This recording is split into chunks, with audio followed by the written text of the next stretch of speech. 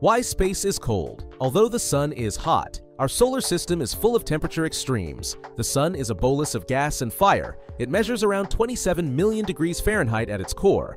At its surface, the sun is 10,000 degrees Fahrenheit, but outer space is at the opposite end of the temperature spectrum. The cosmic background temperature hovers at -455 degrees Fahrenheit. How is it possible? Doesn't the sun heat it up? Scholars have puzzled over this paradox for ages. In fact, there's a reasonable explanation. Heat travels through the cosmos as radiation. It's an infrared wave of energy, directed from hotter objects to cooler ones. The radiation waves excite molecules they come in contact with. This causes them to heat up.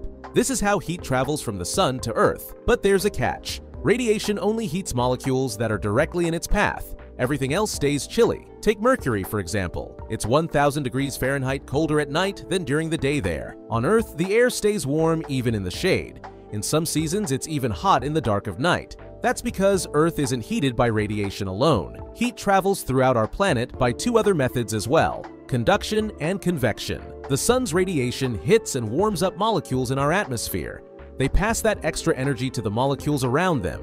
Those molecules then bump into and heat up their own neighbors. This heat transfer from molecule to molecule is called conduction. It's a chain reaction that warms areas outside of the sun's path. Space, however, is a vacuum, meaning it's basically empty. Gas molecules in space are too few and far apart to regularly collide.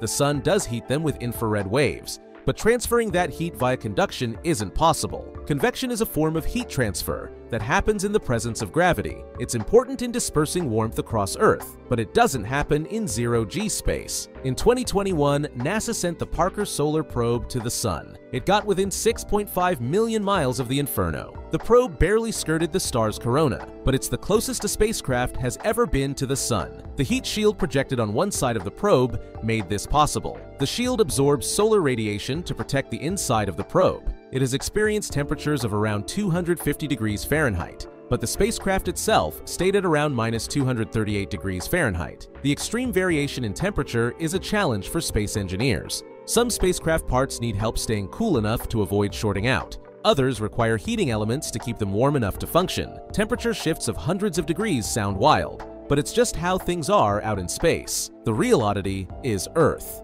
Amidst the extreme cold and fiery heat, our atmosphere keeps things surprisingly mild.